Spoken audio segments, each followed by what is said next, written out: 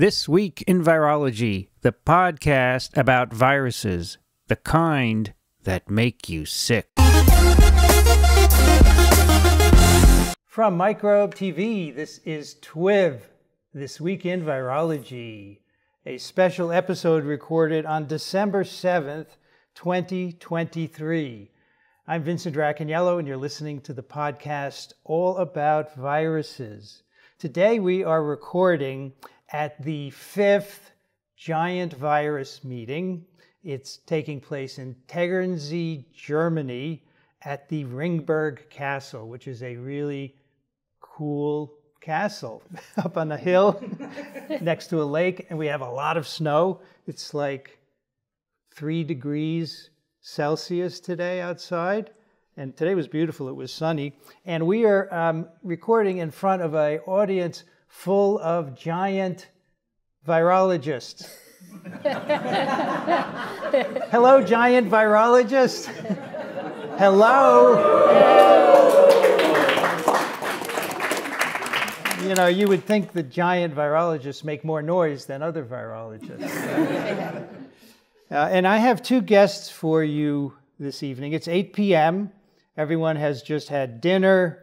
They've had something to drink, so everyone's relaxed.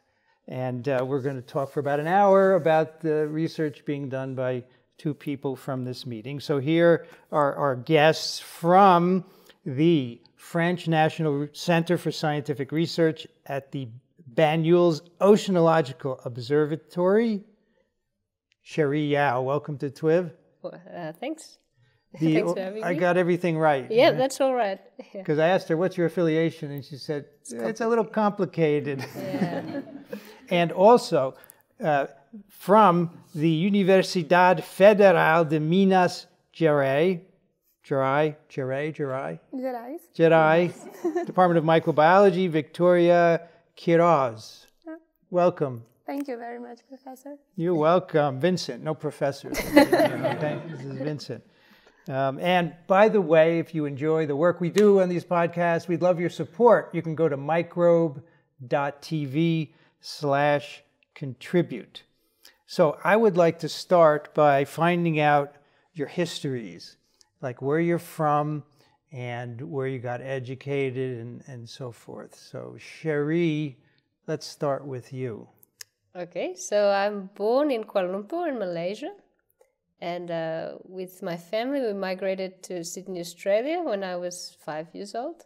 So I did my whole education in Sydney, Australia, from kindergarten, primary school, to my PhD. So I did my undergrad at the University of Sydney. And in Australia, you can do kind of like a fast track. You do an honours year, which is a 1-year research project. And if you get a first-class honours, you can go straight into a PhD.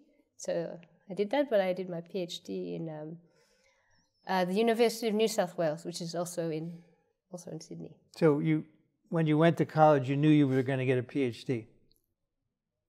Maybe, yeah. I was always academic. I went to like a selective school, but I actually am the sort of first intake of a liberal arts style degree. So I was doing anthropology, Spanish, and biochemistry in my first year. So at what point did you say, I'm going to do a PhD in, well, what was your PhD in? It was on metagenomics of Antarctic lakes. It's a pretty big leap from Spanish and anthropology. No, in the first year, I realized that I'm not really good at anthropology. I like Spanish, so I actually did a double degree in Spanish, and I did a year exchange in Mexico. So I like traveling. You speak Spanish? Yes, a bit. But now my French is much better. French has taken over the part of my brain devoted to Spanish. Because, now I'm in France. So when did you decide you wanted to do science as a PhD? It must have been before you applied, right? Yeah, because I was in a liberal arts degree, you have to sort of choose which discipline. I always liked biology, so that was clear. Not talented in math. I'm not. Anthropology.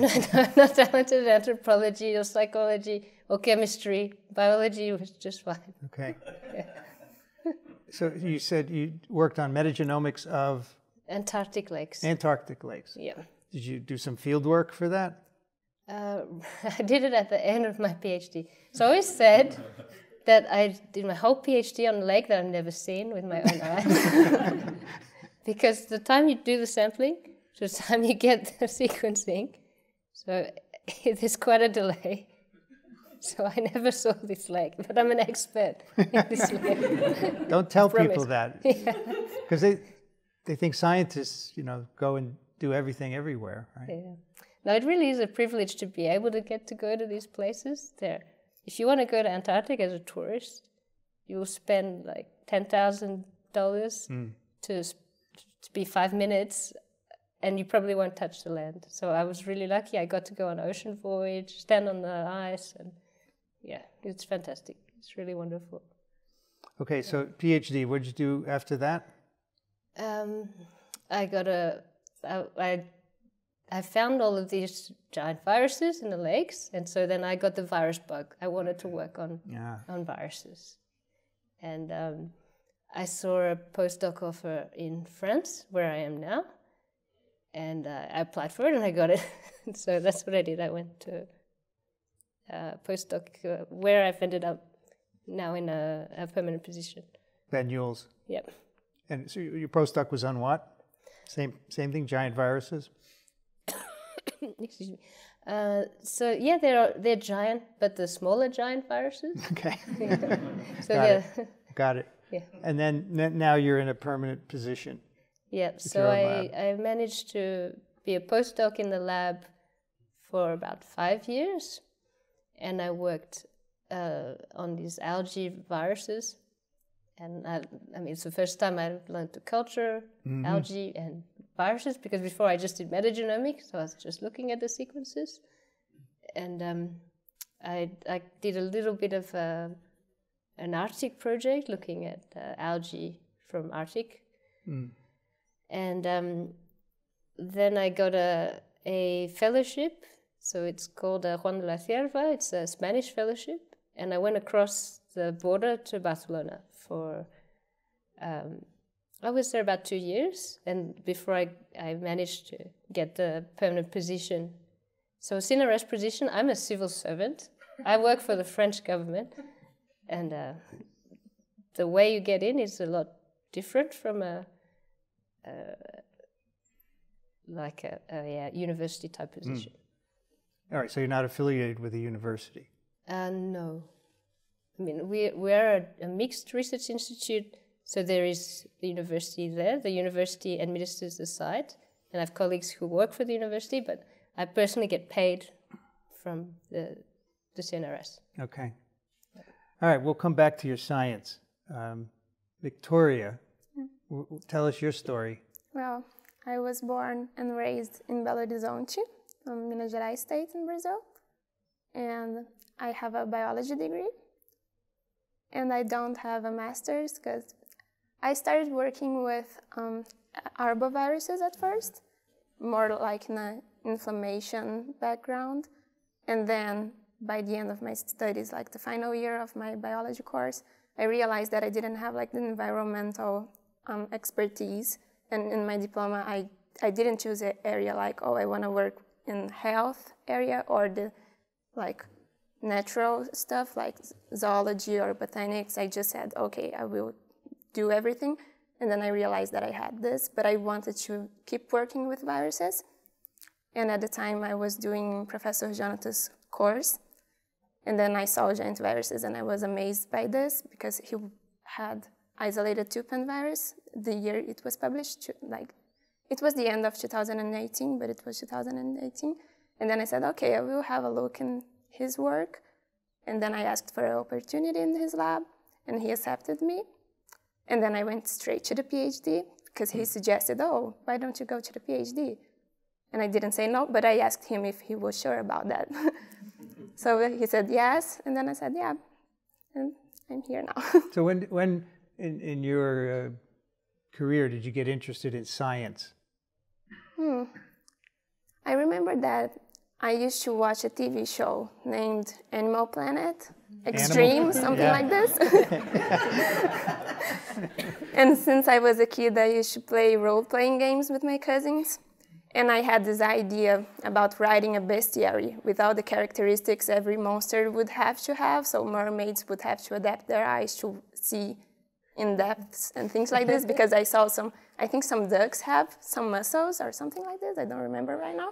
But I had this idea, and I knew that I needed to be a biologist to have the knowledge to write this.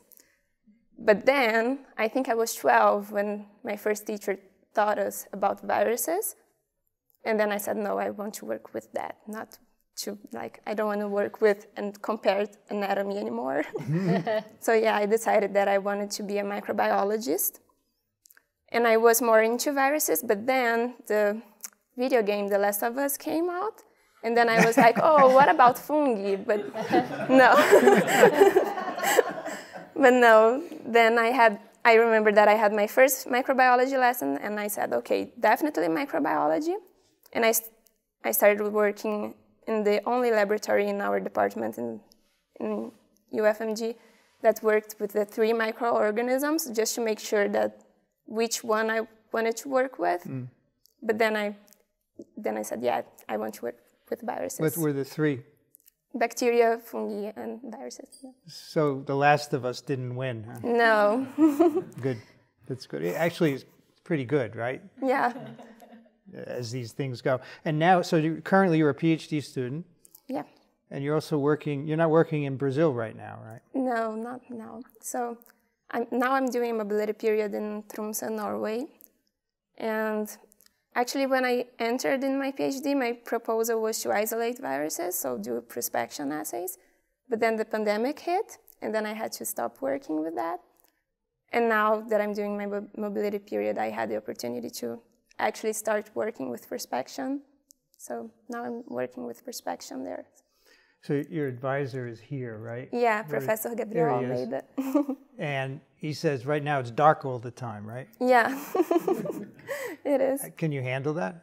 Yeah, I think I got used to it. But I got there in the middle of July, so it was like lightness, like the midnight sun. Yeah. And then I find it strange at the time, but then I grew used to like having less and less daylight, and now I don't bother actually, because I just go to work, and I don't know, I don't really see the outside. And then I go home and I just leave, so yeah. So Gabriel said it's the northernmost virology lab in the world? University. The northernmost university? Okay. Yeah. Yeah, that's pretty good. All right. Well, we're going to talk about your science as well, but we'll come back. I want to talk with Sheree a bit. So the metagenomics you did on the Antarctic lake, right? Antarctic lakes, yes. Did it have a name? The metagenomics? No, or the lake. Yeah. The lake. Yeah. So I worked primarily on organic lake. I Okay. also worked a bit on Ace Lake. And I looked a little bit at Deep Lake. They have names, these lakes. Yeah. I know organic lake because the work you did, I teach it in my course, actually. Oh, well, you wrote a blog on... That's how I found out about you and TWiV, because you wrote a really good blog about the paper that we published about it. And yeah, it was really spot on, so I appreciate it. Thank you. All right. So you didn't go there much, but you got water samples, and what did you do with them? Yeah, so I was part of, I don't know if you remember, Craig Venter, the Global Ocean Sampling Expedition.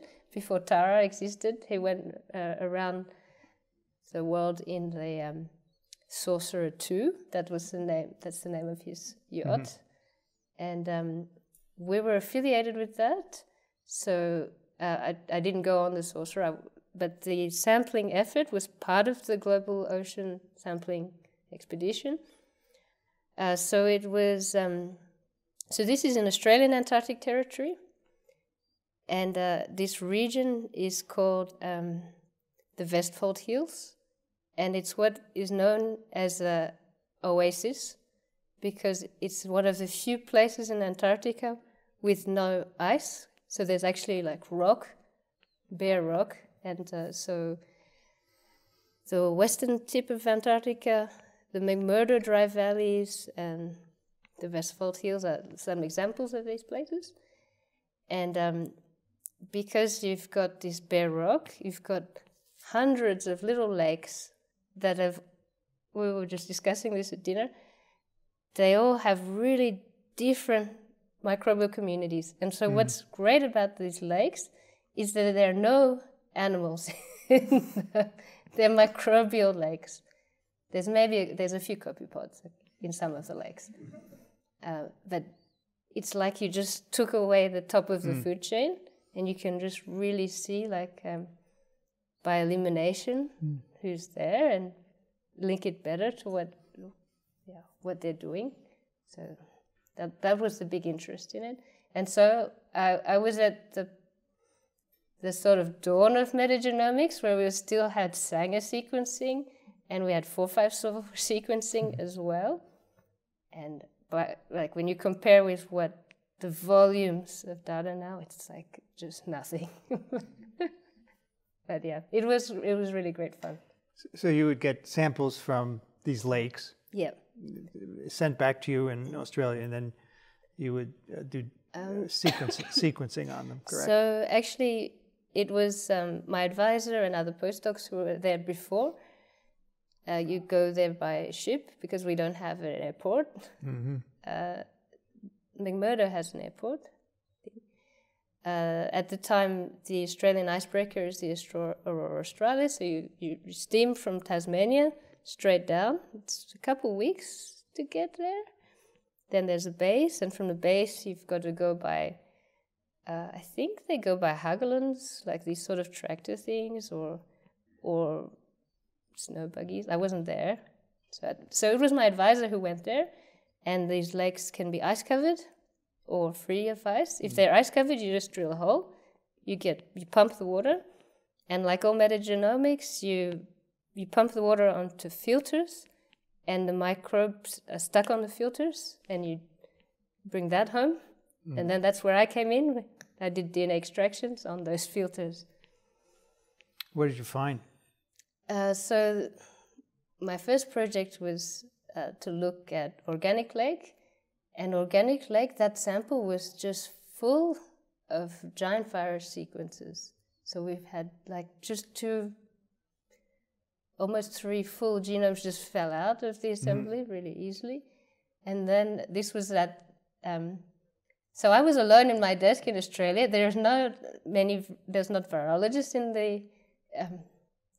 there's one virologist in the department. I think he worked on hepatitis. And I was reading all these papers coming from La Scola, like, whoa, wow, virophage. And so that's where I could actually, because the first virophage was genome sequencing described, I could see it now in my sequence by homology. So I found a virophage in the lake. And what did you call it? I wanted to give it a better name. I just called it organic lake virophage and organic lake ficondovirus. So this is where I got in trouble. Apparently it's a mimivirus, but at the time there was only one mimivirus. So I thought they were all algal viruses, and mimivirus was odd. And I think they're infecting algae. But I don't know, because it's just sequences. Right. So you never had an isolate system for this virophage and its host? No. But now there are sort of similar ones, so I think we can be fairly confident that they're sitting in that group of mimivirus type viruses infecting algae. So in many cases, these virophages are also integrated into the host, right? Did you see that? Not at all, because it's very hard to get hosts out of metagenomic sequences. Especially at that time, we don't have a lot of coverage. You just got scraps of 18S sequences. So just an idea of who could be there, but not like the capacity to see integration. But subsequently, has anyone else done the genome of these hosts and found it? Well, because we don't know exactly who is the host, there has been some virophages, well, loads from Chris Bella's work, and that they're coming out of metagenomic sequences and also in the cafeteria genomes. They're integrated. If I remember, then you searched the databases made by the Ventnor crews, right? Yes, and the you other found places. The virophage in some of those as well, right? Yes, yeah, that's right. I just have to say though, I'm a bit out of the virophage game. These ones, they don't have an integrase, so I'm not sure they're actually integrated. I'm not sure if someone has seen one in this, in the like organic like virophage family that's integrated. But now the world of virophages is more complicated because there's polintons and polinton virus and. Yeah, I remember at the time when I wrote the post, you had in your paper talked about how they might protect the host when there's not a lot of light around. Yeah. Right. I thought that was a cool idea for what they did. Yeah, that was really my co-advisor's idea, Federico Lauro. I had a really Italian-sounding lab, so my advisor was Riccardo Cavicchioli. He's Australian. Federico Lauro is Italian. And he was playing around with these sort of models, and I don't know how to do proper modeling, but he's like, just try this program, and you just see that once you have a third party in there, it's a kind of a natural consequence that it's inhibiting the virus, so it's doing something to the dynamics. Right. I'm just looking up Cavicchioli. Yeah, Rick is an expert on Achaea. It's a wine. I didn't know it's a wine. But I don't know what it means. Rick is from Gympie. Really? Gympie is a small town in Queensland. Okay. In Australia. Anyway, so that was your PhD program, project, right? That's right. Okay. Let's go over to Victoria for a bit. And you, as part of your PhD work, did some analysis of pithoviruses, right? Yeah. Genomics. There's a paper that you published. So why don't you tell us a little bit about that? Well, so that was the idea that we had because I needed to present something for my midterm evaluation, kind of. And it was the pandemics, and I didn't have like the results of the proposal of my PhD was to prospect viruses, but we have to stop this. And before the aquatic viruses workshop of 2021, Professor Rodrigo, he invited me to do a collaboration with him to perform some pangenomic analysis on chloroviruses.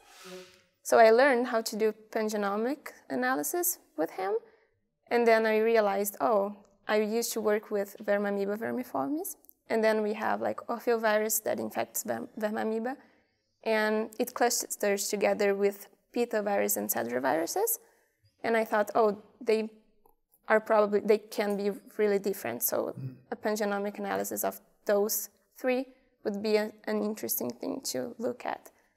And then, we started doing this, and it was pretty much that. But we thought that, Ophio is really like different, but I'm going to spoil my presentation for tomorrow. And I don't know what to say now. So you don't want to reveal your talk, is that what you're saying? Yeah, I'm trying to. Yeah, but this won't be released for weeks. Yeah, but they will listen. Oh, right, I forgot. They will be scrolling on their cell phones tomorrow. They'll forget by tomorrow, and it's never bad to repeat things. Yeah. So what we see is that when we add ophiovirus to the pangenomic analysis, the pangenome, which is all the genomes together, it grows a lot. So the pangenome slope is it's really high, gets really high when ophiovirus is added, and the core genome slope goes really down. Mm-hmm. And there are few conserved. The core genome is really small, is the smallest one that we saw. And the pangenome is not the largest one, but it's really large, and ophiovirus shares less than 10% of its genes with pithoviruses and tetraviruses. So it's a really different virus. Yeah. So for listeners who don't know what a pithovirus is, can you explain it? Pithoviruses are ovoidal or oblong-shaped virus. The first one was isolated in the permafrost in Siberia, and then another one was isolated from Russia as well, in a permafrost sample.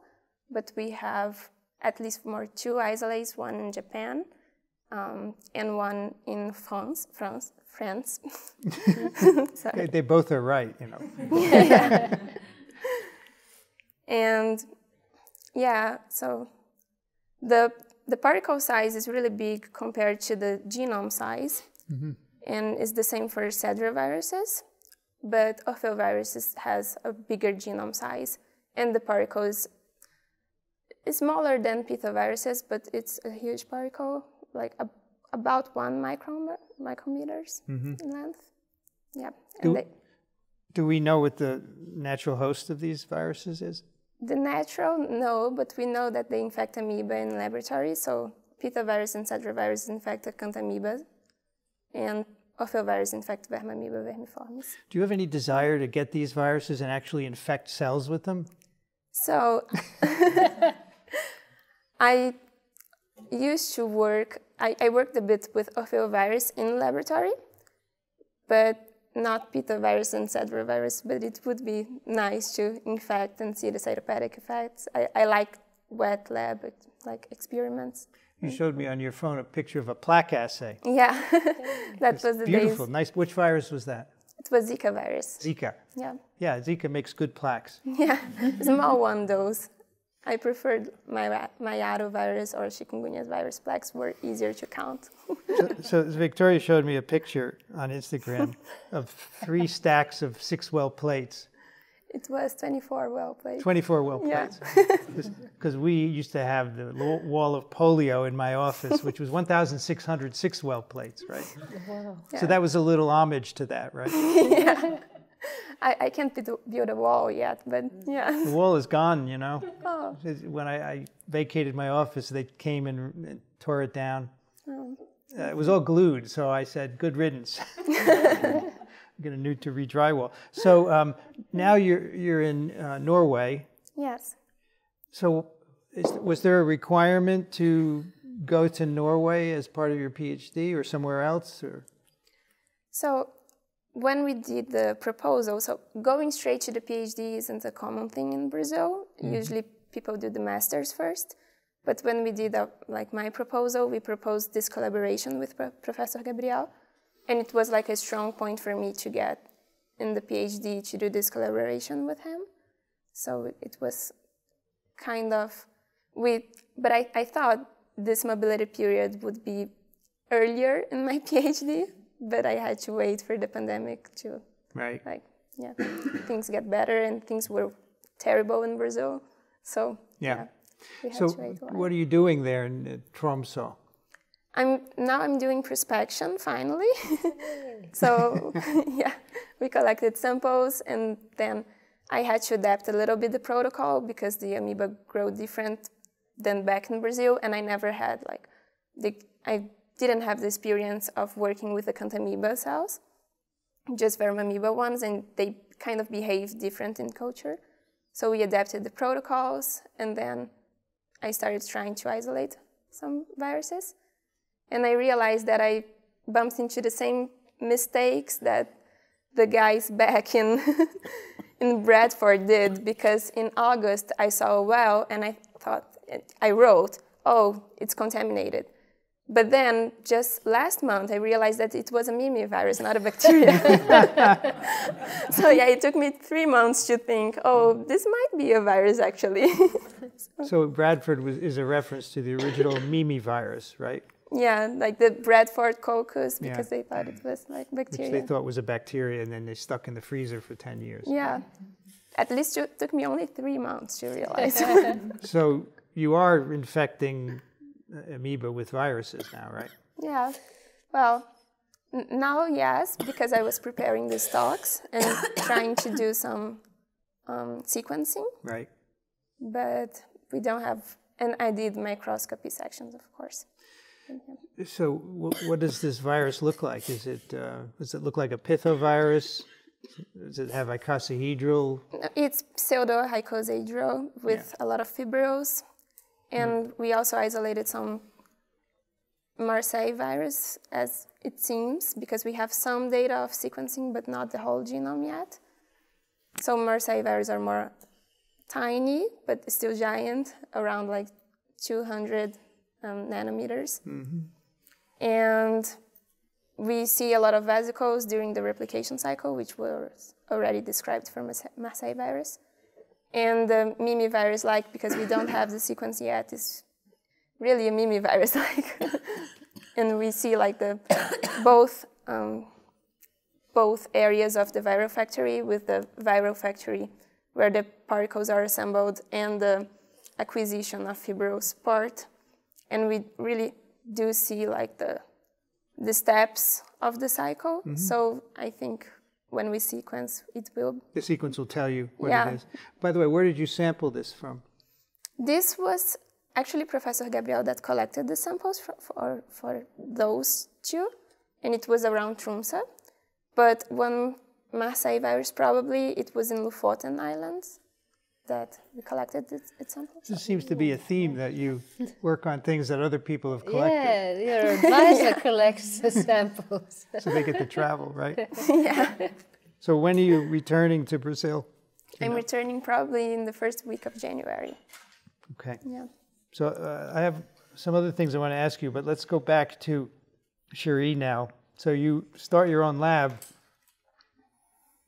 and you're working on these unusual algae. Tell us about those. Yeah, so I have to say, I'm kind of integrated into a lab, so I didn't have to start my lab in the way of, like, I have to buy all the equipment and I have to measure out the spaces. So that's really great. I kind of, it's a really collaborative group. So I'm working mainly on Ostracoccus, which is sort of became famous, or was famous as being the smallest free-living eukaryote. So it's a little green algae, but it's just the size of a bacterium. It's a 1 micrometer cell. So it's really great because it's easy to grow in the lab, and it's kind of a model for plants, for eukaryotes. We'd like to make it into like the yeast of the sea. So. What does that mean? Make it? Do you mean as like a model? A model. Because there's so few model organisms. Yeah, sure.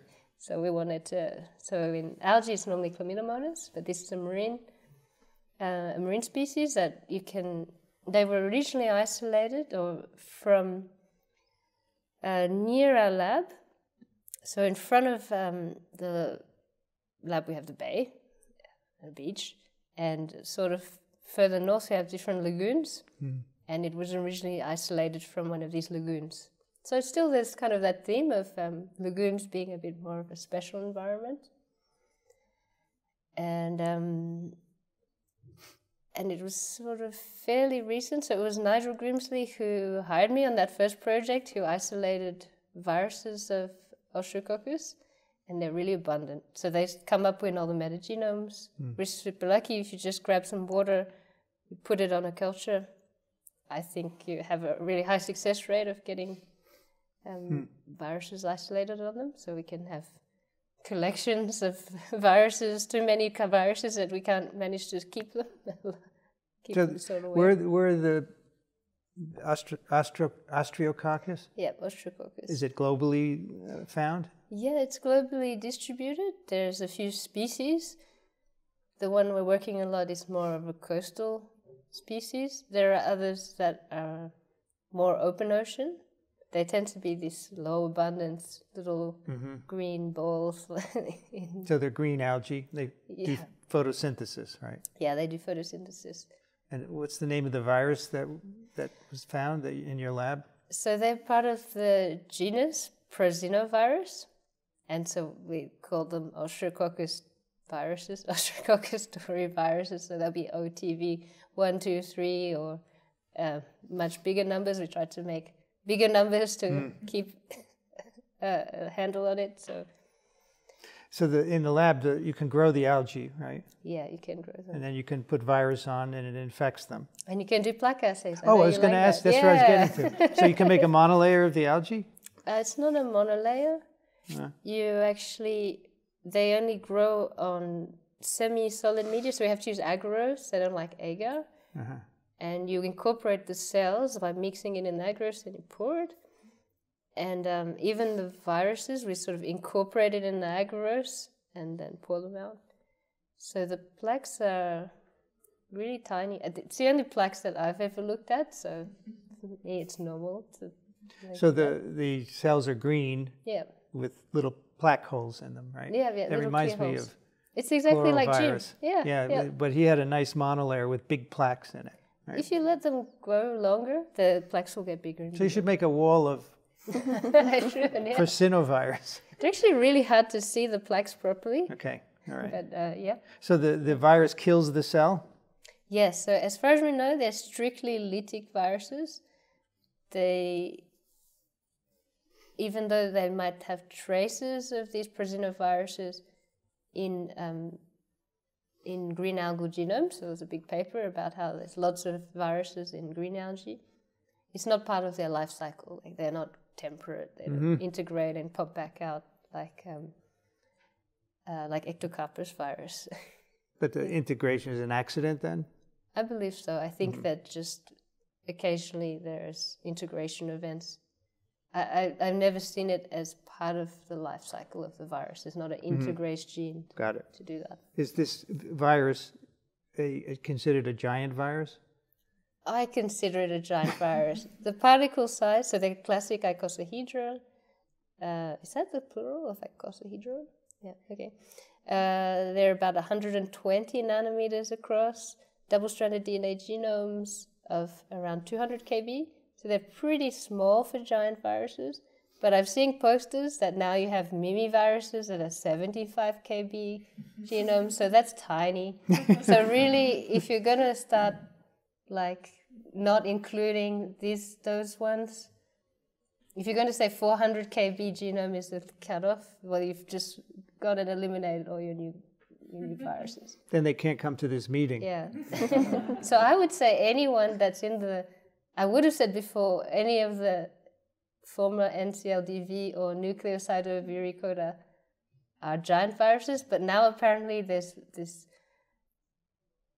virus. Maybe we can include them in the giant virus. We had a little argument about nucleosidoviricota today, didn't we? Yeah, does it mean anything? Yeah. Yes, we had some differing opinions. Oh, that's another podcast. So you can infect in the lab you call the algae, they're picoeukaryotes, right? That's they're picoeukaryotes. And so I forgot to say, they're called carcinoviruses, right? Because it used to be that all of these small green algae were called carcinophyte. Okay. But now, so if there's fighting in the taxonomy of viruses, other protists have huge reforms also in their taxonomy, and carcinophyta does not exist. Okay. They are mammophytae. Are there any virophages involved with your virus of the I've never seen them, and I don't believe so, because I think the virophages need to have a virus that has a more cytoplasmic lifestyle, that has RNA polymerase. I didn't really think that myself. Matthias said, oh yeah, but I think that's the case. Like, okay, yeah, I can see that, I agree. So if that's true, then the true virophages should really only be associated with viruses that have a more cytoplasmic replication. And yours is nuclear? Well, we don't really know, but you have to assume it because they don't have their own RNA polymerase. Maybe they do some mouse virus magic and they open the genome, the nucleus, and they make the transcription factors come out. But we hypothesize that they should have a nuclear phase. I can't think of a virus. But then they should assemble in the cytoplasm. I can't think of a virus that does that pulls the polymerase out of the nucleus. Usually they go in there or have their own in the cytoplasm, right? Well, that was sort of, if I understood right, from the Marseille viruses or the Medusa viruses seem to somehow pull them out of the nucleus. Open up the nucleus, but I don't know if that's what's really happening. Okay. Now, you published some work which suggests that some cells are resistant to infection. Yeah. So that's been a big line of, that's what I got hired to work on in the beginning, and I'm coming back to that.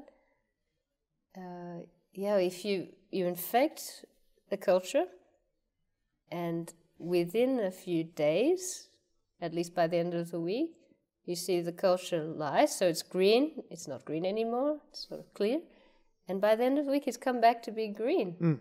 And it's really, it's almost deterministic, like I can do this 10 times in a row and I see it come back.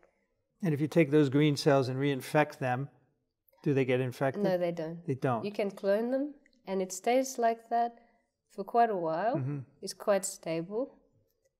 I tried to just keep resistant cells that I diluted, so I removed the viruses, and I just transferred them for like 9 months before I saw a line that stopped being resistant. So it's quite a stable resistance. So this is a big thing that I'm trying to work out, how is it working. Is it genetically controlled? So there's a genetic component. So what we saw was that lines of algae that become resistant and that we clone them, so we just start from a single cell again, they tended to have big changes in a single chromosome. And so there's a genetic component. But then we've also done transcriptomics, and there's also changes in expression. And a lot of it is really, it seems to have this special, like we're calling immunity chromosome or resistance chromosome, where a lot of the functions involved, or seem to be involved in resistance, are all in one spot in the genome. But exactly how it works, I'm yet to work that out. So that's a spoiler. Are you going to talk about this? Yeah, so that's what I was going to talk about in the conference. Okay, so you have the sequence of this piece of chromosome, right? Yes. It's no virophage in there, right? No. It's something else. And you probably have some ideas by looking at the genes and what they encode, right? Yeah, so there are a lot of genes to do with sugar modification. And there's also some transposons, so transposable elements, bits of DNA that can jump around. So maybe that's what's responsible for the rearrangements. But there's a lot of genes. So I kind of thought it would be a scenario like with the first bacteriophages, the way they found resistant colonies, they just, would put a lot of viruses, they would find a colony that was resistant, and then you sequence it, and it had a point mutation, and it was the receptor. Yeah. That's what I thought would happen. That's not what happened at all. So it's not that easy. It's not just like one tiny mutation. Is there a receptor for the virus? We don't know what it is. Does someone know what it is? No. But there must be one. Well, isn't there a cell wall around the algae, or is it just a membrane? I don't know. So these algae, they don't have a thick cell wall. It's not really visible. So yeah, it's true that plant viruses, they don't really, I guess they don't have a receptor because they enter mechanically. Yep. And so algae viruses are really different from plant viruses. The most common are DNA viruses, and they look like they have a more bacteriophage mode of entry because they attach to the outside, they empty their contents inside the cell. Okay. So you have to figure out where in this million bases. Can you cut pieces out? Do you have the ability in this algae to cut specific pieces out? So I'm working on it.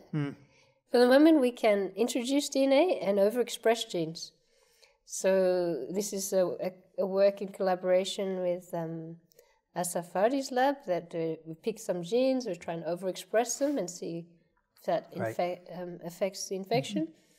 And my big dream would be to get a good knockout system working and cut out these Can genes. you use CRISPR? Yeah, so that's what I'm trying to do. Okay. Almost there. Hopefully it'll work. You could do it by homologous recombination. Mm-hmm. So that has been reported, but I haven't had much success. It's really low efficiency, and this chromosome is full of repeated sequences. So it might happen, but it's not going to be easy that way. You still work in the lab yourself? You know, I do.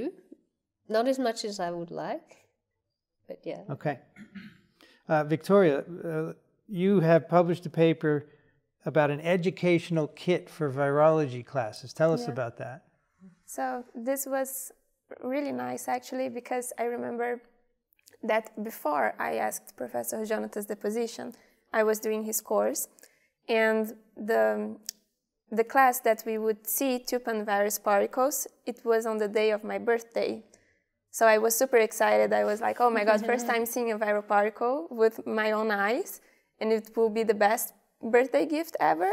But then it was on a Wednesday, I think, and he delayed this course for 2 days after. So it wasn't my birthday gift anymore. And I think I took it personally. Just kidding. So, but it was really nice because you can actually see, and I think for elementary school, it would be nicer because I remember that I was interested in viruses, but I couldn't really imagine them. Of course, I could imagine bacteriophages, but I thought bacteriophages were like the morphology of kind of all viruses would be something like this. And then, but I didn't know about the diversity of morphology shapes as we saw here today as well.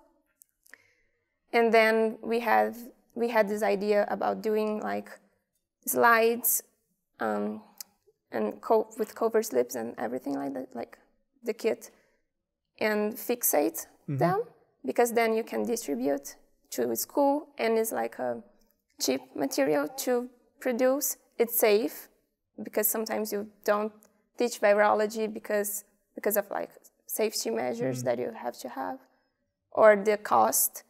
And we thought about doing this and distributing and seeing and using, but again, the pandemic didn't allow us to really use. But some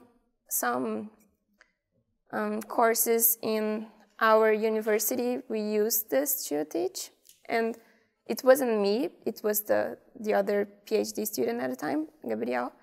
He used the slides, and he said that the students are really were really excited about this and everything like this. So what we did was we purified the viral particles, the giant viral particles. We stained it with violet crystal? Crystal violet. Crystal violet, yeah. And then, we waited for it to get dry, and then we put it the cover slip, and that's pretty much what we did.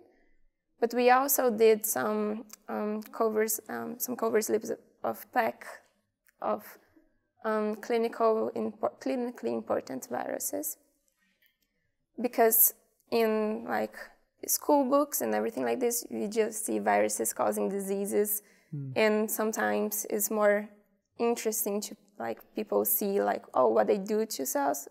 So you see that, this is a plague. So we thought about this, and we also did this was more challenging because we had to get lucky to do, but to see the viral factory or the inclusion body of pox viruses.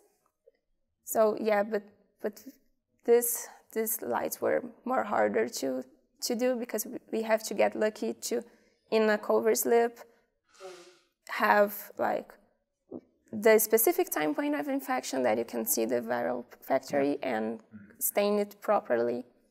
But we could do one kit. We couldn't do more kits and distribute yet. But I think Professor Jonathan has this thing as a open project still. Right. Yeah. What age kids is this for? What age? Yeah, what grade? Yeah, I think it depends on the teacher or the professor, because I used it, not this, but a pilot in university, and I was excited about this. Right. But I think that even child 8 years old, maybe they could they could use it, and even like high school, I think any age actually, so yeah.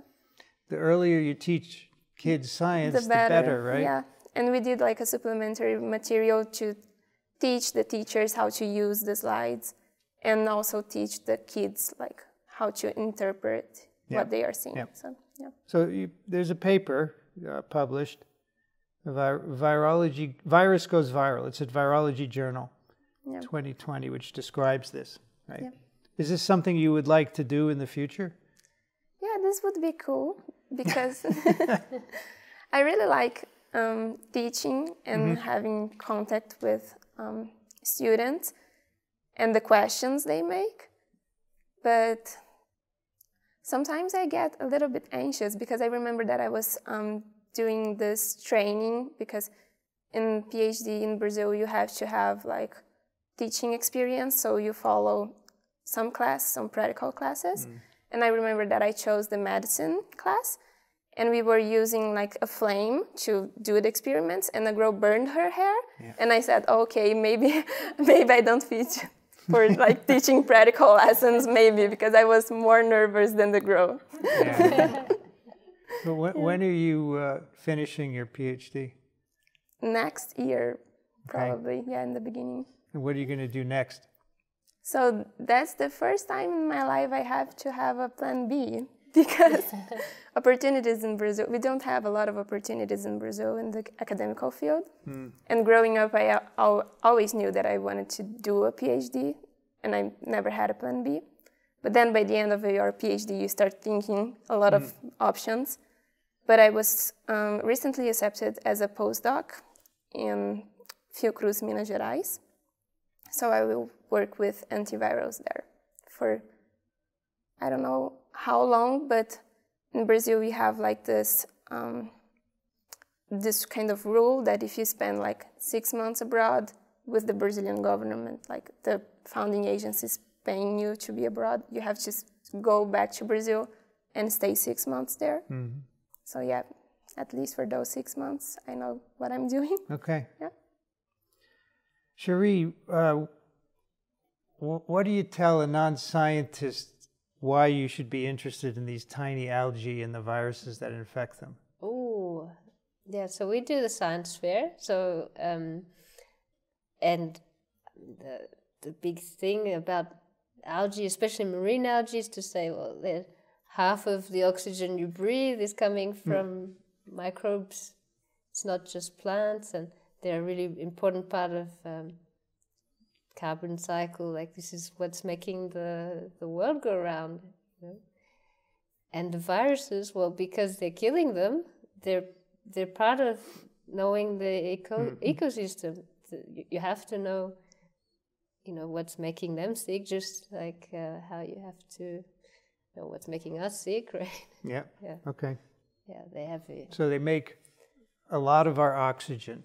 Yeah. I think that most people would get that, right? Yeah, that's one of the...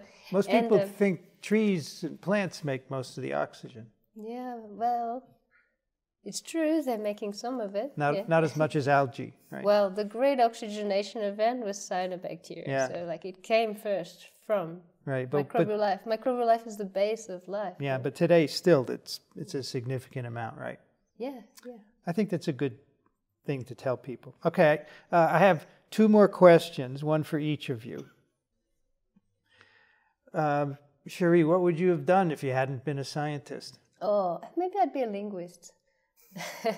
Not an anthropologist. I kind of realize I'm misanthropic. I'm like, oh, you actually have to get along well with people to do anthropology and write essays. All right. I wasn't very good. Linguist. Okay, that's a good one. Yeah, I like languages too. I haven't heard that answer yet. That's good. Victoria, what about you? I mean, you're early on in your career, but still, you've made the decision. What would you have done? Yeah, I don't know. I never had a plan B, actually, so I think I would just be the weird unemployed cousin, maybe. Wait, let me repeat that. The weird unemployed cousin? Wow. Okay. All right. Okay, that's a special episode of TWiV recorded at the Giant Virus meeting at Ringberg Castle in Tegernsee, Germany. If you have any questions or comments, you can send them to twiv@microbe.tv. You'll find the show notes at microbe.tv/TWiV. And as I said before, if you enjoy our work, all these other podcasts, we have 9 total podcasts in different areas of science. We'd love your support, microbe.tv/contribute. My guest today from the Banyuls Oceanological Observatory, Sheree Yao. Thank you so much. Thanks for having me.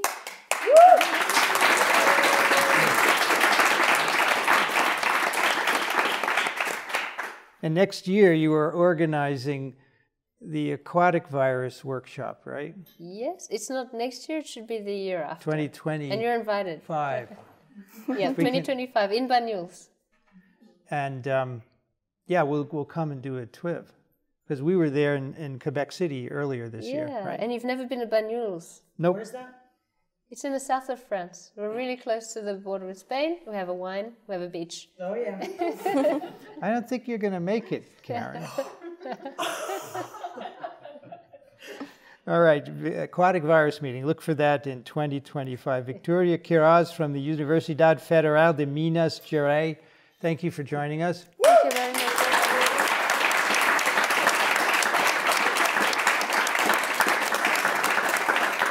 And good luck with Plan B. Thank you. I love, what is it? My weird unemployed cousin. That's great. You're like scientists or no job. That's right. That's good. I like that. I'm Vincent Racaniello. You can find me at microbe.tv. I'd like to thank the American Society for Virology and the American Society for Microbiology for their support of TWiV, Ronald Jenkins for the music, Jolene for the timestamps, and Matthias and Thomas, the organizers of this meeting, for having TWiV here again. You've been listening to This Week in Virology. Thanks for joining us. We'll be back next week. Another TWiV is viral.